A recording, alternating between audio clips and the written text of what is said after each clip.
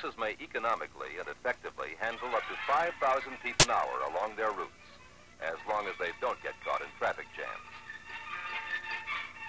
Rail systems handle far more people along exclusive rights of way, but they become economically practical only when handling many more than 20,000 people an hour during peak loading.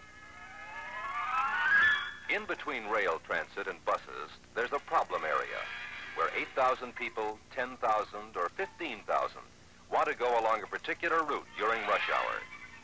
Neither a bus system nor a rail system can handle that load economically. For such a requirement, the transportation industry needs a new idea. Westinghouse has advanced such a new idea. You might say that it's part bus because it looks a little like a bus and even runs on rubber tires. It's also a little like rail transit because it operates on a slim private right-of-way, an expressway. And the idea goes even further, breaking new ground in the field of rapid transit. The cars are light, about 1/3 the weight and size of a rail car. And they're controlled by an entirely automatic computer system, controlled so precisely that they can be run safely at short intervals around the clock. Single cars during the early hours, and multi-car trains at the height of the rush hour, and it all an interesting new concept. The reason why the roadway can be slim and lightweight is that the cars which will ride it are lightweight. The idea behind the cars is simple. The underframe is made of steel, the superstructure and skin of aluminum. This makes them lightweight and relatively small, so they can be operated individually in the early hours of the morning and operate at very low cost. Each car is designed to seat 28 people comfortably, with room for 42 standees if necessary. For maximum convenience, the seats are arranged along the side to make boarding and leaving easier and faster. They must be safe and smooth and comfortable so that people will enjoy riding them. Enjoy it enough to leave their automobiles at the station. They will be air-conditioned, and on cool but moist days, they will be dehumidified. The car is guided by wheels riding the guide beam. But just as important, steel discs above the guide wheels safely lock the car to the roadway. The guide wheels steer the car axles so that the car can follow short radius curves of 150 feet or less. The axles, for example, are motor type, containing differentials. Power is developed at each axle by a 60 horsepower motor, which is coupled to the differential by a short drive shaft. Every bearing wheel is a driving wheel to attain the greatest amount of control. The suspension is airbags, helical springs, and shock absorbers. The cars and trains on the transit expressway are robots, performing very acts which are not controlled from the wayside. This is an unusual aspect of design, a major departure from past thinking in the transit field. The heart of the system is a motor computer, programmed into the model of perfect, safe, and economical operation of the system. Usually referred to as part of wayside control, the computer continuously monitors the train's position and velocity and is able to compare what the train should be doing to what it actually is doing, and then sends corrective commands.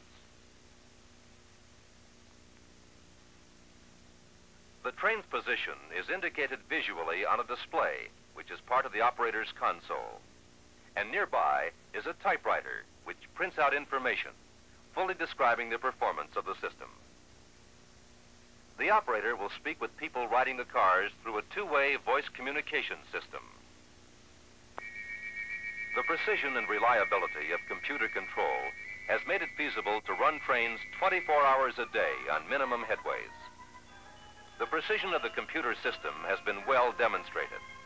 The cars, for example, usually stop at a station within plus or minus 6 inches.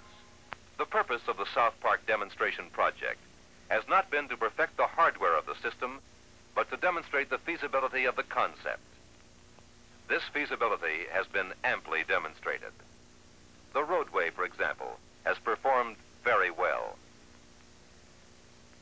there has been no foundation subsidence whatsoever after 15,000 vehicle trips. And both structural sway and beam deflection have been within the norms calculated. In addition, mass transit experts who have viewed the system have agreed that it is a remarkable aesthetic and technical achievement.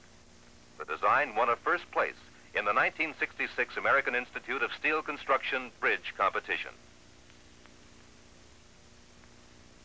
The ride qualities of the combined car and roadway system are considered very good, and the engineers have learned ways to improve roadway construction, which will make the ride even better.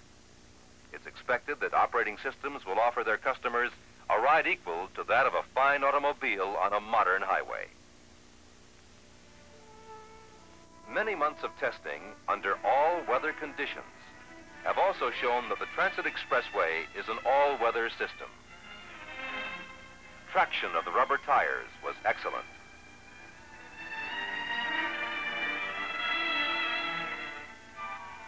Braking was equally impressive.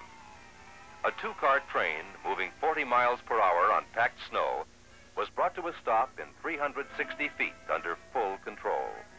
This type of performance was consistent. Acceleration can be accomplished on normal grades without resistance heat snow melting. This performance led system engineers to decide that no track heating is needed, except at stations for stopping. Every conceivable type of emergency, including failure of the trains, the roadway, the communication system, and the computer, was simulated. In every case, with no exceptions, the system performed with absolute safety. The sound level of the system was found to be no higher than the park which surrounds it. Only tire noises and the click of the electrical current collectors can be heard, and these are subdued.